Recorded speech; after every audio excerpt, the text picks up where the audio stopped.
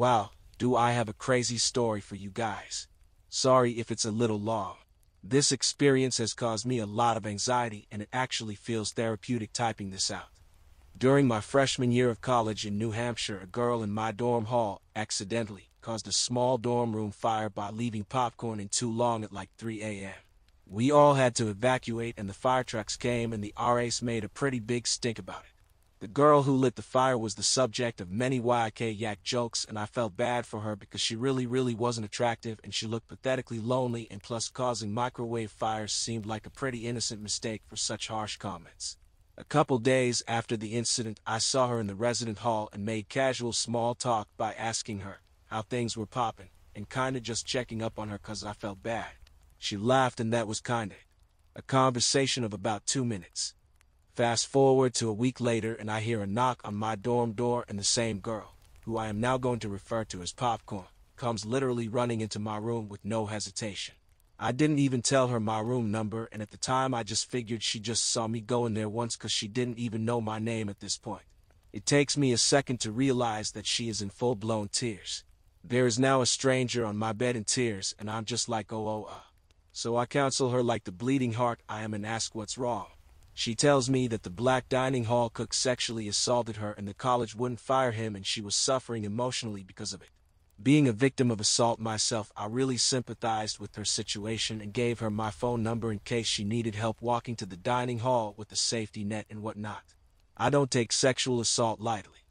The night after our conversation in my room, I got a call from her to walk her down to the dining hall because the black cook that assaulted her was working that day. I walked her down to get food and she just lit up like a glow stick and a whole new person emerged. It didn't matter that her assailant was in the room. She was talking my ear off about Pretty Little Liars, One Direction, etc. A lot of things I just didn't really care about, but then again she had no one to talk to and the situation was complicated. I just listened and nodded my head. Over the course of about 2 weeks, give or take, I had walked her down to the dining hall about maybe 4 or 5 times. She may have been a victim of assault, but she was also a very annoying and unappealing person. For God's sake, she actually talked about herself in third person. Her story about the assault became inconsistent and there were always new major developments about what happened, and the story was changed to something much more drastic and severe. It went from assault to full-on gang rape as her story developed. Then she made a comment one day along the lines of how she wished that someone would drop a bomb on black people so they would finally learn to stop raping. Made me immediately uncomfortable and unsettled. I didn't want to walk her down or interact with her anymore. The week of Thanksgiving reprieve, I went back home to visit my family while Popcorn stayed on campus. During that week I had 60 missed phone calls from Popcorn. One day I even had 20 calls in the span of a couple hours. No normal person does that. Red flags definitely were rising if they hadn't been already. When I got back to the campus, there was a knock on my door and sure enough it was Popcorn crying again.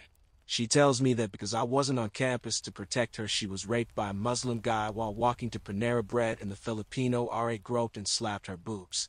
If red flags were being raised, then this was full on sirens.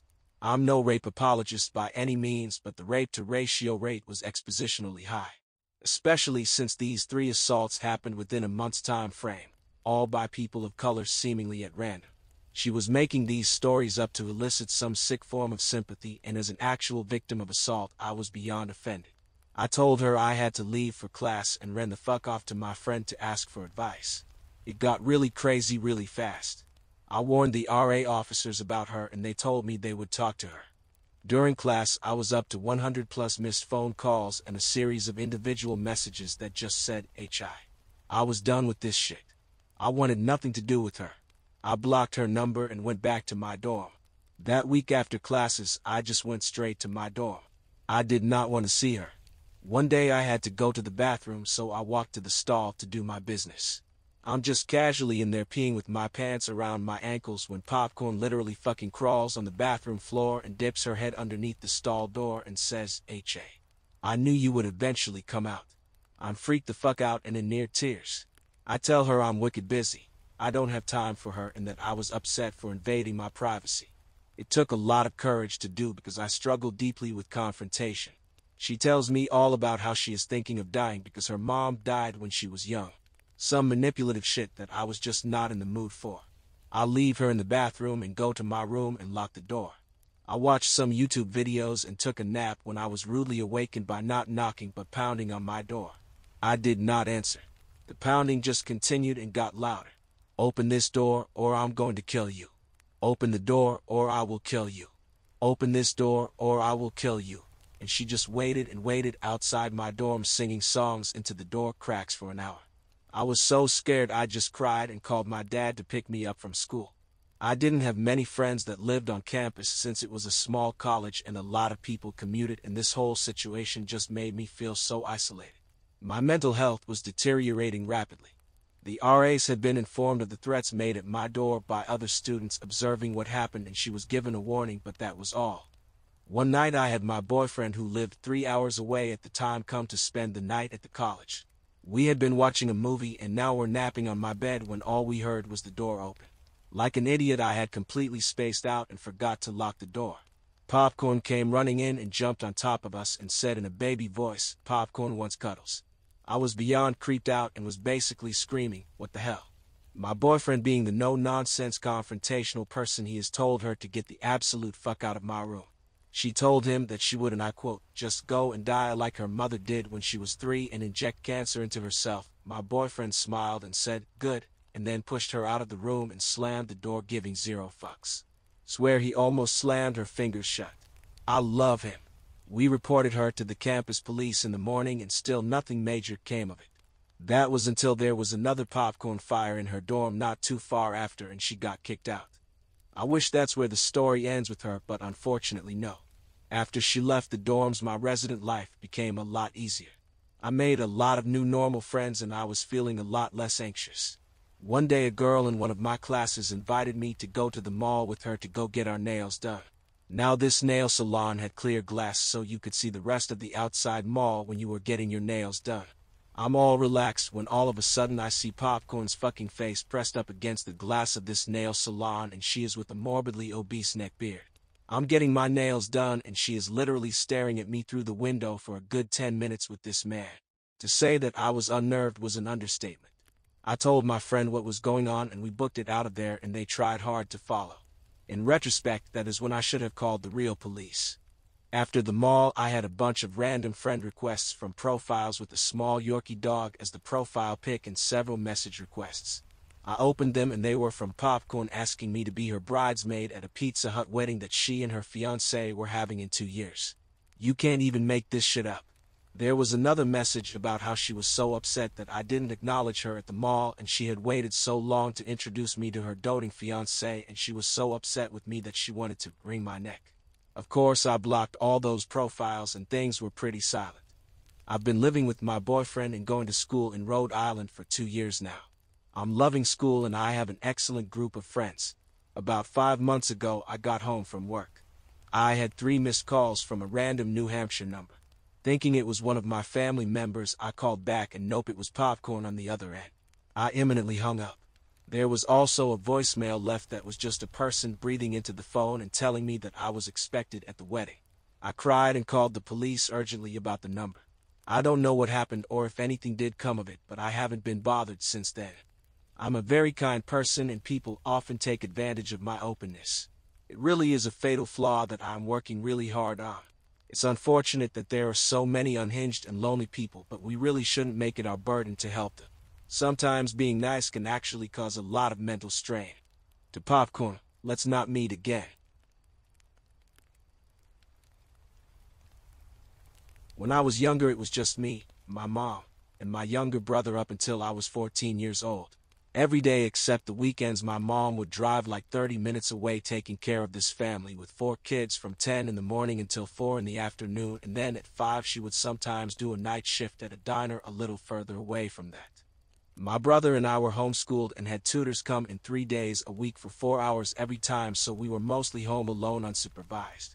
Our closest neighbors were like half a mile away and no cars really ever passed us. The most I ever counted in a day was 5. We lived in a really old, shitty and small house and we had 3 dogs at this time, 2 German Shepherds and a Belgian Malinois, kind of the same thing as a German Shepherd, protective working dog, our neighbor gave us when his dog had puppies. Our yard was not gated and most days were spent outside on the porch with the fan on doing homework or reading while watching the dogs playing ball. After 5 every day we were under strict instructions from my mom to take the dogs in and shut the blinds and everything. But sometimes if I was bored or if the dogs were energetic I would let them out and play with them since our house was extremely small and these were some pretty huge dogs. One day I knew my mom was working the night shift. My brother and I decided to play with the dogs, so he ran outside to grab the toys for the dogs. At night if we played it would be at the back of the house so my mom wouldn't know if she started to drive her car in. My brother was taking a super long time getting the toys and the dogs were inside with me going crazy barking, so I stopped doing dishes and pulled down the blinds and looked outside and he's standing there talking to this man who seems urgently trying to rush him into his car. Right away I start screeching at the top of my lungs and run out of my house and the dogs run out also since I just want to get to my brother. Totoro, my smallest dog, 60 pounds if I remember correctly, jumped on him and he fell down and stayed on top of him barking. The 2 other dogs are barking like crazy too and I tell my brother to run back inside and I pull Totoro's tail and grab the scruff of his neck and I still remember his whimpers because it hurt when I did that and I made him go run back into the house with the other dogs. I pushed our dining table to barricade the door and spent the next 15 minutes really scared and holding a kitchen knife along with the dogs who were still barking like mad. I stayed on the couch peeking through the blinds and he looked super mad and just kept looking at our house and swearing. I was so scared he was going to come in and do something to us. He drove away pretty quickly and I think my mom got home only about 30 minutes later, but it felt so long. My brother and I told her what happened and he told her that he stopped and asked for directions and then started asking him if he was alone and if he wanted to go into his car and see his puppy. My brother told him he has 3 puppies and asked if he wanted to come in and see them and he started leading my brother away to his car. We drove to my neighbor's house and called the cops, which drove in from the closest town out and they questioned us, but I was 10 years old and if I remember correctly the only description I made was that the car was red and looked old and he was tall and white. I talked to my mom tonight and for the rest of the time we lived there we would see a police car drive down the street a few times a week and the officer that took my statement became very close with us. We had dinner together a lot and he would drive to our house and spend time with us if he was on patrol. We spent Christmas and Thanksgiving with his family until I moved to California a few years ago. He even took in Totoro and my old shepherd Ponyo because our apartment didn't let us have 2 big dogs. We are still very close and I see him as a dad even though we are 5 states apart. Unfortunately, he is very sick from liver failure and my family is flying out to see him later this week for the last time, which inspired me to tell this story. So the guy who tried to kidnap my brother, thanks for introducing me to the most loving and important person to me. I can't imagine the person I would be without him.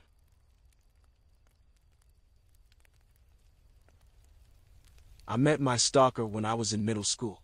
My school consisted of 7th grade through 12th grade and had a normal program and an accelerated program, with the students in each program being pretty segregated. My friends and I belonged to the accelerated program, but there was one guy in the group from the normal program, Carson. All in all, we were typical teenagers with Carson being the group's prankster. We only could hang out at school because we were all shipped in from various parts of the county for the accelerated program. So after school we would all get on AOL to chat and play games. Online we had even more friends, as we'd invite our own local friends to also chat with us. One day, Carson invited his friend Steve to join the chat. He was nice and contributed a lot to our conversations. We learned Steve actually attended our school, but he was in the normal program and had a different lunch period than the rest of us, so we had almost no chance of crossing paths. We insisted on meeting him, however, and scheduled for Steve to come to my locker before first period. The next morning we waited and Steve never came. My friend and I did have a short exchange with another kid, Marco, which consisted of us telling him to go away. Marco had been Carson's satellite since the beginning of the year. Wherever Carson went, Marco would stand 10 to 15 feet away, just watching us. We had tried being friends with him, but he was simply too strange for us. He would touch your face unexpectedly, or try and sneak up behind you to bite you, or tell you he wanted to see you inside out. His list of strange behaviors was a mile long. A few days after Steve failed to come meet us, it came to light that Steve was really Marco and that the whole thing was one of Carson's pranks. Considering Marco had been a pleasant addition to the chat as Steve, we gave him another chance to join the real group. Besides Carson, I was the only person that really gave Marco a chance. He still did the weird things he had always been doing, but it was now apparent that it was all an act to get attention for being the weird guy. Marco was being abused at home by his mom's boyfriend. He rarely saw his mom, because she worked so much. Marco was the poster child for bad attention is still attention. Still, my friends wanted him out of the group, and I repeatedly found myself arguing his case to let him stay. Once I caught an older student, a boy that lived on my street, beating Marco up. Being much larger than either of us, he was literally picking Marco up and slamming him into the lockers while he called him a freak. Knowing the bully and his mother, I did what was my signature move at the time and kicked him in the balls while threatening to tattle to his parents about how he was treating me and my friends. I believe this was the catalyst for years of torment, as Marco became my satellite after that day. At school, Marco followed me any chance he got. At home, Marco messaged me nonstop, typically in private chat, as my other friends wanted nothing to do with him. I felt bad, because he was a sweet kid besides his attention-seeking stunts, and no one should have to go through life with no friends. Eventually, Marco asked me out, which I politely declined. He was my friend, but he was not the type of guy I would ever be interested in dating. He was persistent, begging me to give him a chance. Over and over again, I would have to tell him no. One day his approach changed. You will go out with me or I'll show your mom all of our chat logs. There was nothing especially bad in the logs. I wasn't drinking or doing drugs or really anything bad, but I was pretty depressed at the times and sometimes talked about wanting to kill myself. If my parents saw that, I could effectively kiss my freedom and privacy goodbye. I bluffed him, telling him good luck with any attempts to convince my parents to believe him over me, which seemed to work. I wasn't very impressed with the stunt and stopped talking to him. A few weeks went by, and Marco came crawling back, begging for forgiveness. I eventually caved, allowing him back into the group. At first he was well behaved again, but slowly he started pestering me to be his girlfriend. Over the course of high school, he tried many different methods: begging, blackmailing, attacking my self-esteem, you're ugly, you're a slut, etc., catfishing, threatening any guys I dated, threatening suicide, and more. I tried to be nice at first, but eventually had to get pretty mean in how I said no. His behavior would always reach a boiling point that forced me to cut him out of our friend group. It was nearly impossible to actually get rid of him, however. Online he would create dozens of new accounts to send messages from, overwhelming my attempts to block him.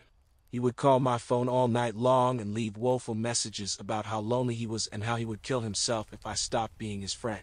He would show up at my house and stand outside my bedroom window randomly. When my parents had parties, 4th of July, Thanksgiving, Halloween, etc., he always managed to find out and show up. Their parties were always pretty big with an open-door policy, so he'd slip in, typically in disguise. He'd then ultimately do something to get thrown out, like get belligerently drunk, or stuff his face with finger foods and then put them back on the serving platters.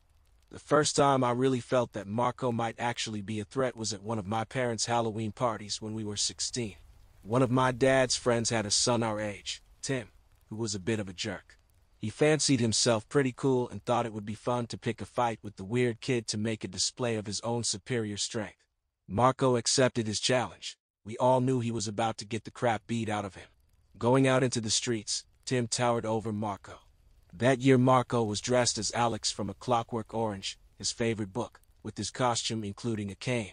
He swung the cane at Tim, hitting him in the head with it. Tim went down quickly, and Marco beat him until an adult intervened and sent him home. Marco's go-to threat whenever I had a boyfriend was, I'll beat him to death with a shovel and then use it to bury his body. Suddenly this threat seemed like something he'd be capable of. Our senior year of high school, Marco's dad died in prison. He learned the real reason his dad was in prison was for murdering someone he'd always thought his dad was in for drugs, and Marco started to spiral out of control. He said his dad was a murderer, so he must also be doomed to be a murderer. He dropped out of school halfway through the year. My brother said after I'd left home for college, Marco came to the house looking for me a few times. Once he figured out I wasn't there, he'd just come and stand in the front yard aimlessly, playing with the BIC lighter, until someone threatened to call the police. One of my biggest worries was that he'd try to set their house on fire in some weird way of trying to punish me. When I'd go home with my boyfriend, he'd always show up at my parents' house. At one point he tried to intimidate my boyfriend into breaking up with me by showing him he had a hunting knife. It was always a big ordeal getting him to leave. A lot of the issues have now eased up just due to the distance and time. I don't use much social media anymore and I'm able to semi-block people on my phone. It's a bit weird. I can see when a blocked number tries to call me, but it doesn't ring, and I'm able to receive voicemails and text messages from blocked numbers, but not pictures. Initially, he was calling and texting every day. Hundreds of messages. I tried asking him to stop, but this only encouraged him. My family no longer lives in that area, so I'm significantly less worried for their safety. I found the most successful way of dealing with Marco is simply ignoring him. Eventually his messages dwindled down to once a week, then once a month. Now I maybe hear from him officially once a year. His message is typically something along the lines of, "Please, just be my friend. I won't try for anything more. I need you in my life." The last time I actually talked to him, which was about 4 to 5 years ago now, Marco tried to tell me I'd ruined his life. He said I had put some spell on him that he couldn't move forward with his life. He told me he would kill himself and it would be my fault. I finally had to tell him that I wouldn't care if he killed himself. In fact, it would be a relief. His most recent MO is to call my work phone from a private number just to hear me answer the phone and then hang up. He also calls and texts my brother, our high school friends, my brother's best friend, my parents, my grandparents, my aunt, and my husband to beg them to ask me to call him. Marco messaged my husband, "Tell her she is my angel, the love of my life. I'm nothing without her. I worry he will snap someday and show up at my house or my job to kill me. I have security systems and other means of protection, but I still get paranoid about it. I've talked to the police about getting a restraining order, but they've told me there's no real grounds unless he starts showing up and threatening to kill me. So I guess we'll see what happens."